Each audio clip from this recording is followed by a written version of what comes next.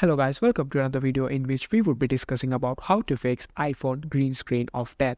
Are you having trouble fixing the iPhone's green screen? Don't worry, in this video we'll help you find a solution for it. Just follow these easy steps. 1. Force restart your iPhone. Force restart your iPhone by pressing the volume up button and the volume down button. Now the side button until you see the Apple logo appear. 2.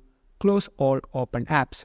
Close all open apps by swiping up from the bottom of the screen and accessing the app switcher. Now close it all to giving a refresh. 3. Adjust your iPhone's display settings.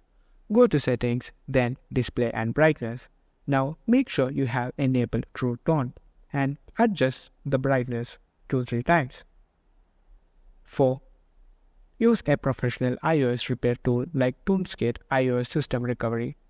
It will be helpful in fixing the iOS system issues causing the green screen without data loss. This can resolve software glitches or corrupt files too. 5. If the green screen is still present, it's likely a hardware issue. Schedule an appointment with an Apple Store or authorized service provider for an inspection and repair. They may need to replace the display. 6. If your iPhone was recently exposed to water, power it off and let it fully dry for at least 48 hours before attempting to turn it on again. Even after doing all this, if you are still unable to find a solution, it's better that you contact Apple support.